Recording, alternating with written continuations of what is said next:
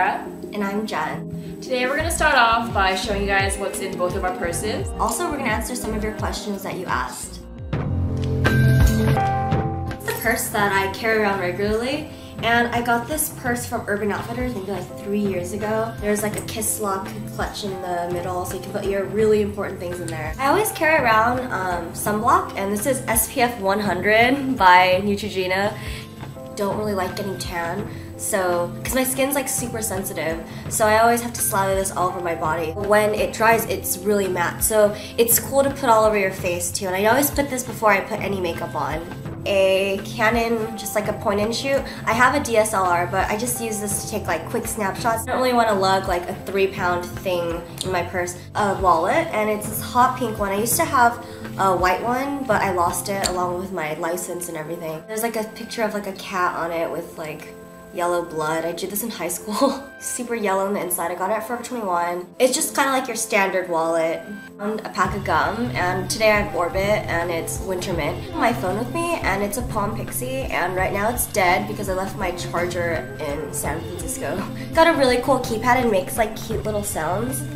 I like that pressy sound. I just like that sound because I always carry this white like contact case carrier, and I got it from this Japanese store called Muji where they don't believe in labels, so nothing has a label on it. On my compact, and it's by MAC, and it's pretty old. It's NC25 on a lipstick that me and Sarah bought together. It's Vegas Volt, this cool like coral color, and it's good for everyday use, and it's more neon in real life. My main purse is this big structured purse right here that I got from Goodwill, and I like things that are sturdy and tailored. Brand is Charles Louvre, and I have no idea who that is. My sunglasses, you've probably seen these from our Santiago video and other various outfits. You never know when you get blinded while you're driving. Plus, it protects you from UV rays. Swiss Army knife, always be prepared.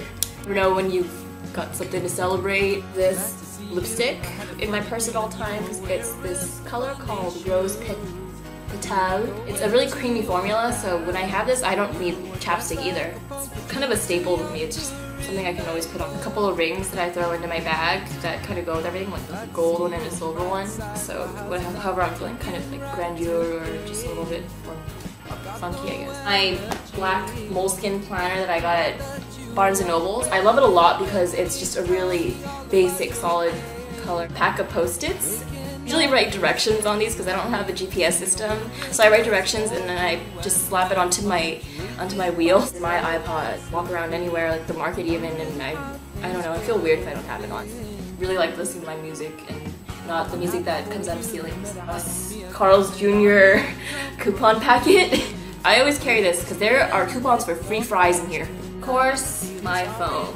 If I don't have my phone, I feel really sad. Like I don't have a clock, and I don't have any communication with anyone that I'm not near already. Got a camera. I only use it to take pictures of things that I've baked, and I use the keypad to text Jen.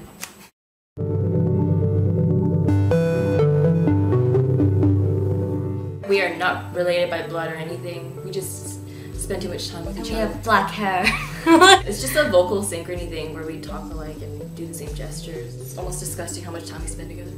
We're doing it. Oh. Mirroring.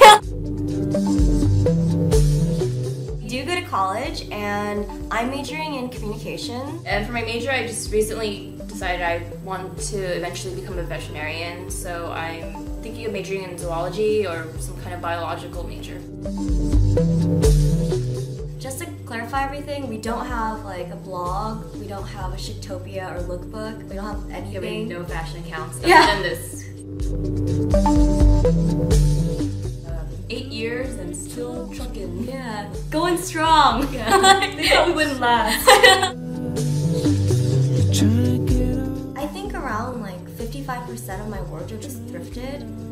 Everything. I just kind of like mix and match the vintage and modern pieces together. At least 70% of my wardrobe has been worn by other people for me. Like your closet smells like a thrift store. In high school, I actually dressed really plain. I wore just t-shirts and jeans because I was in a really exclusive monogamous relationship where we were practically married and neither of us cared how the other person looked or anything. I only started to really express my tastes and stuff after we broke up. I just did a 180, I just became more extroverted and my personality just kind of was amplified because I was my own person, I guess. And it wasn't really in spite of him or just to show him how I look or anything. It was just kind of a happy consequence of just being on your own. In high school I really dressed super girly. I would put on fake eyelashes every single day for no reason, and I would match everything. I would make sure I wouldn't wear a lot of things at the same times because I was scared that people would notice that I would wear the same thing. A lot of people have been asking us where we got our cross earrings, and I actually made them and they're really easy to make, but I still have 4 pairs left, so if you want to get one, then just message us and we'll give you more info on shipping and handling and all that kind of stuff.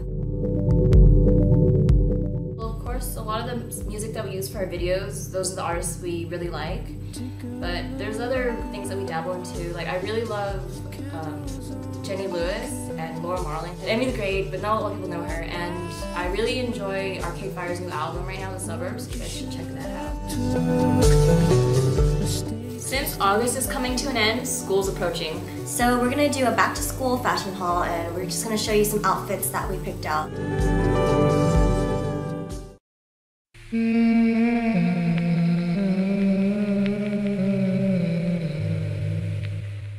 Hi, I'm Jen. And I'm Sarah. So Halloween's coming up, so that means there's going to be lots of events and parties that are going to require a costume. So if you're in a pinch with a last minute party or something, we have 8 costume ideas for you. Yeah, and most of these items should already be in your closet, such as a striped shirt or black denim or leggings.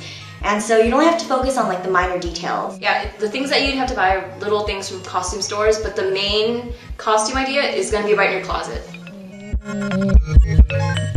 If you're going to be a sailor, all you'll be needing is a sailor hat such as this, and you get this at Party City. I got this hat from a friend actually. It's a vertical striped shirt or a horizontal one, some high-waisted shorts with little sailor detailings, and just a big heel, and you'll be all set.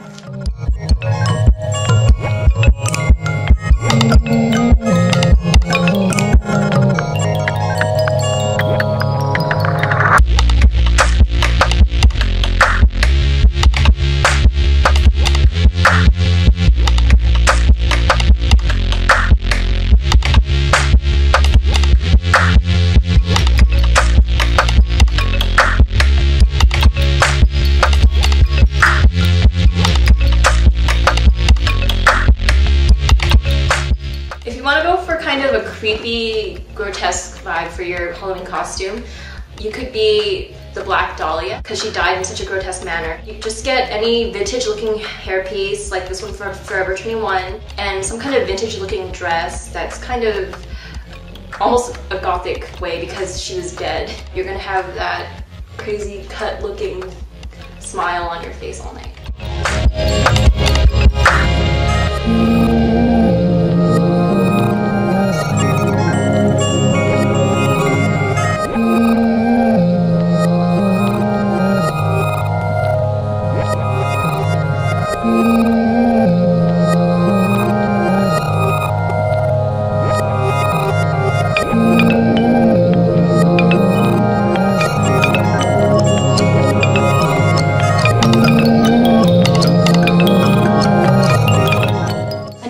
Costume is a mime, and the only thing you'll be needing is a black beret such as this one and some white gloves, another striped shirt, and some black leggings and shoes. And you can just practice your mime techniques.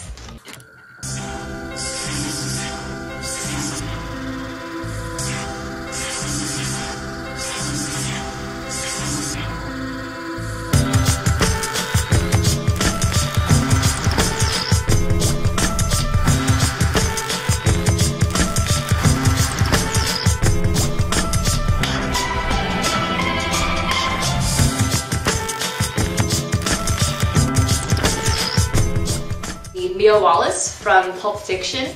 First, you have to cut off all of your hair like I did, or get a wig. The main thing is pretty much just a white button-down shirt and black pants. If you want, you can do the fun OD Mia Wallace, where she's got blood everywhere and she's got that big black spot where they're gonna stab her with the adrenaline.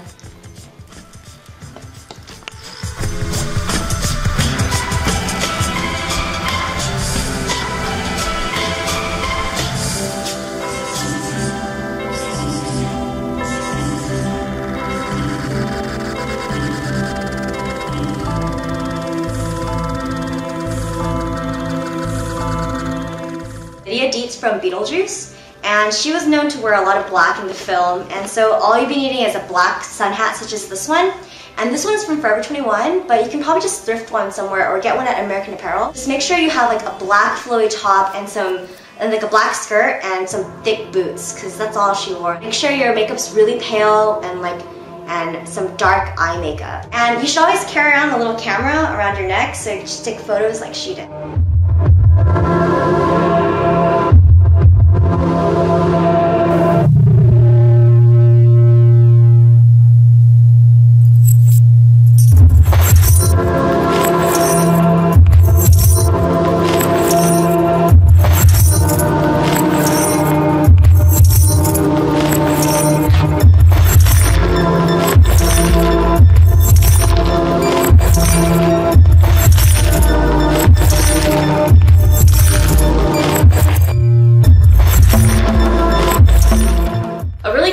Halloween costume for girls is a cat, of course, because it's so easy. You pretty much need something with a sleek silhouette, probably black because it's a scary Halloween cat. And the important component is the ears. Just like any mean girl knows, it's all about the ears.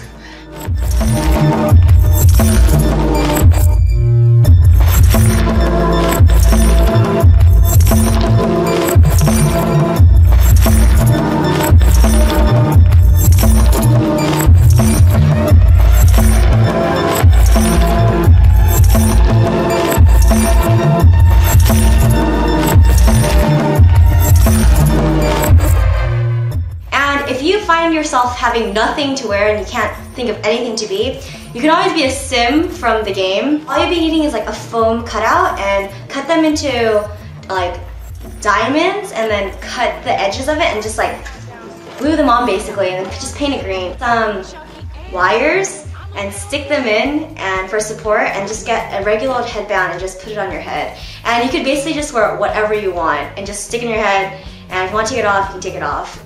Your city's made of ashes. I'm gonna hit you on the face. I'm gonna punch you in your glasses. Oh no. I just got a message that said your hair has frozen over. I got a phone call from the Lord saying, hey boy, guess what, right now. So we're drinking Coca-Cola. I can feel it. Violet Beauregard from Willy Wonka and the Chocolate Factory. As you know, it's a little girl who chews bubblegum a lot and she turns into a big blueberry. So you need anything that you want really, that's, as long as it's that purple or violet color, like this dress that I got a year ago from Forever 21. And just wear this, and it's all about the makeup and accessories, which should be some blue eyeshadow or paint on your nose and bubblegum. Just chew it all night long.